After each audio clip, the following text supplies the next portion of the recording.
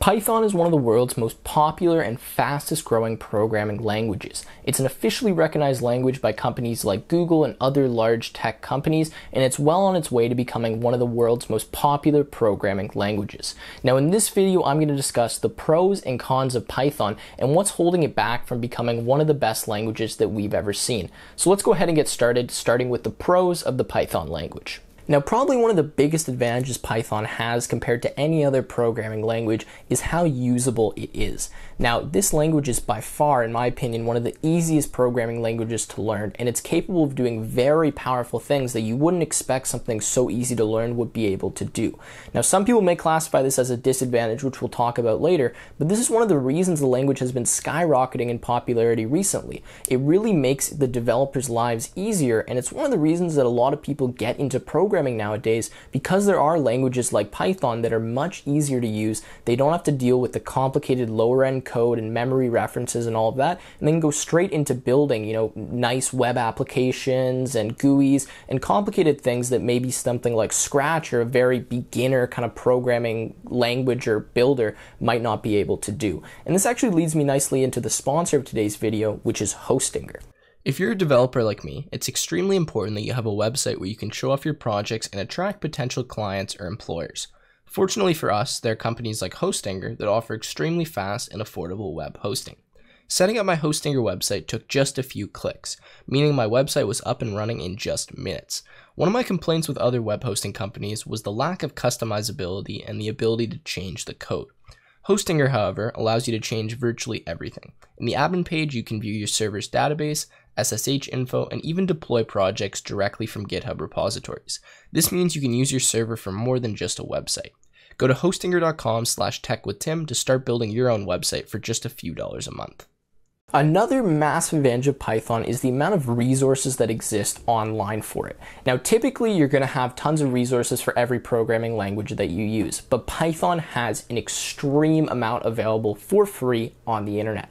This essentially means that when you're developing something, if you want to create some specific application, you need a specific piece of code, you want to do something, chances are you're going to be able to find it online, and it's probably going to be a high value resource. Now, this is great and it's assumed for most popular languages, but I have to mention it because there's a lot of languages, and especially older ones, that don't have great resources out there. And especially if you're a beginner, you may struggle to kind of pick up the language and figure out how to use it if you're using outdated material or you just don't have the best resources available to you.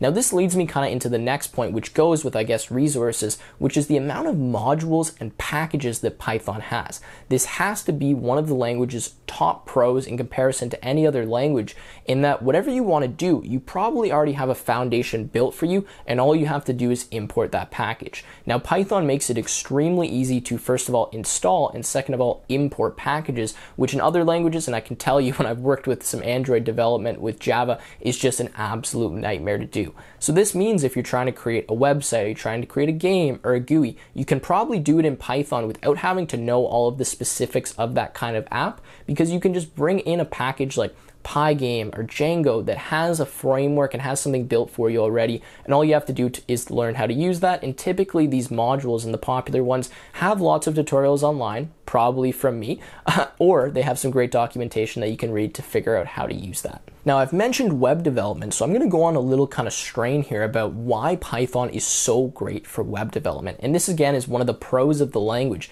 It actually has a very good asynchronous programming interface, so it's just called like the async IO module or the async module, which makes it really awesome for creating all kinds of web services and websites.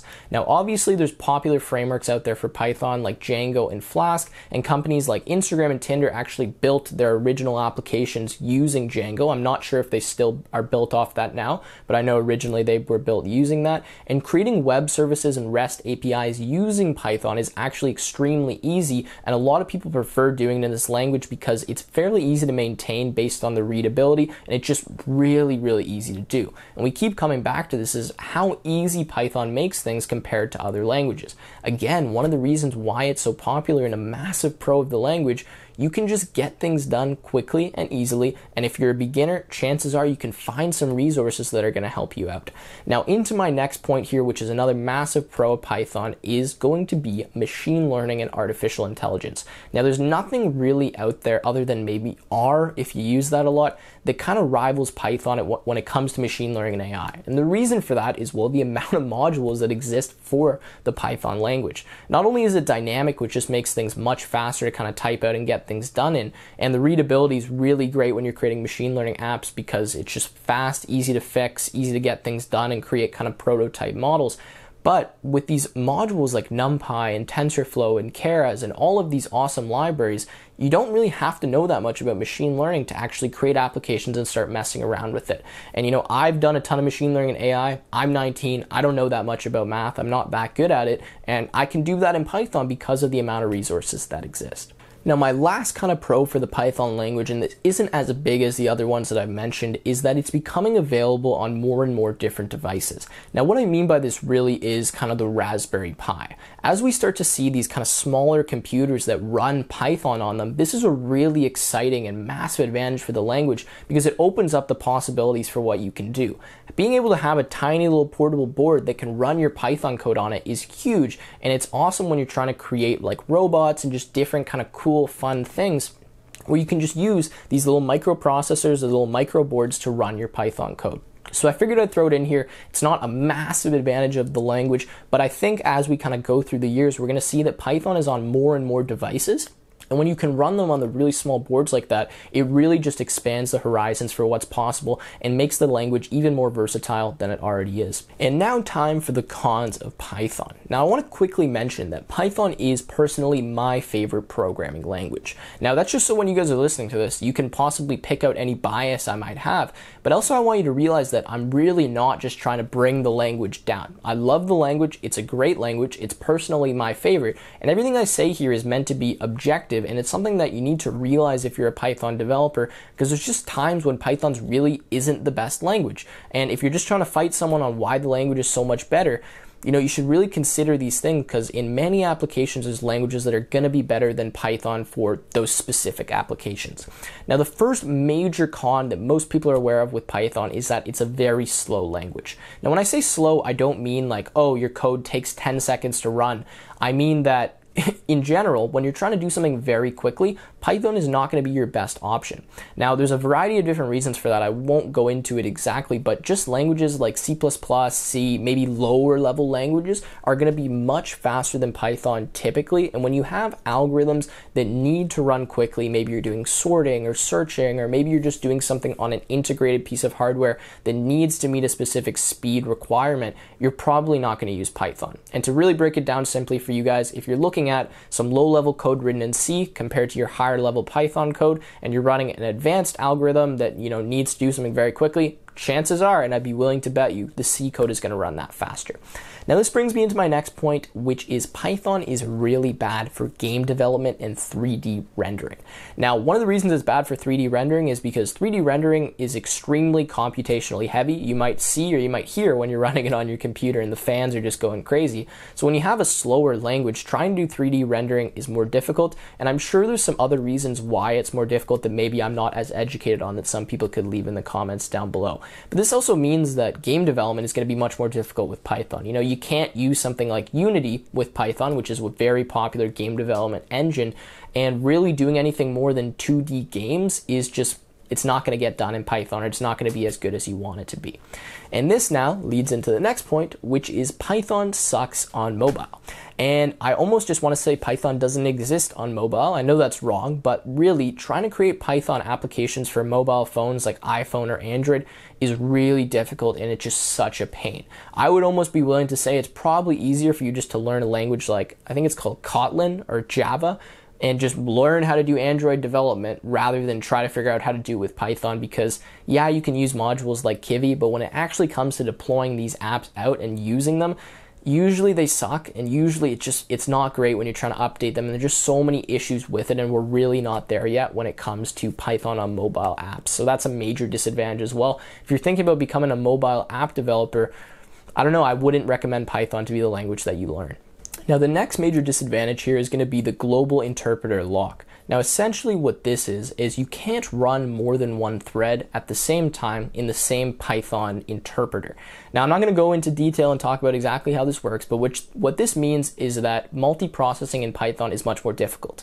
Now, if you know what multiprocessing is, like, you guys will understand why you can't do this with the global interpreter lock, so I'll leave it at that. But it's something to consider if you're trying to create kind of parallelism in your Python application. It is possible, you can do it, but it's much more difficult and it's much more of a pain, more things to learn and kind of more things to deal with in the language. And my last con of Python here, and this is kind of opinionated because it's not necessarily factual, is that for large projects, Python is not always the best choice. Now, even if you can create everything with Python, you know, Python supports whatever you're trying to do, some people will prefer to use a more structured language, maybe like Java or C++, when creating out larger applications because of the amount of structure that it imposes on your programmers. Now, this is just something I've read a lot and I've heard from a lot of people in the industry, is that Python allows you to almost do too much. It's almost too flexible. And when you're creating really large, robust applications and you have a ton of different people working on it, you almost want to make sure that specific people can't do these kind of weird hacky things that you can do in Python and mess up your code base, if that makes sense. You want clean, readable code, you want everything to be nice and structured, you want interfaces, you want inheritance, you want classes, all of this.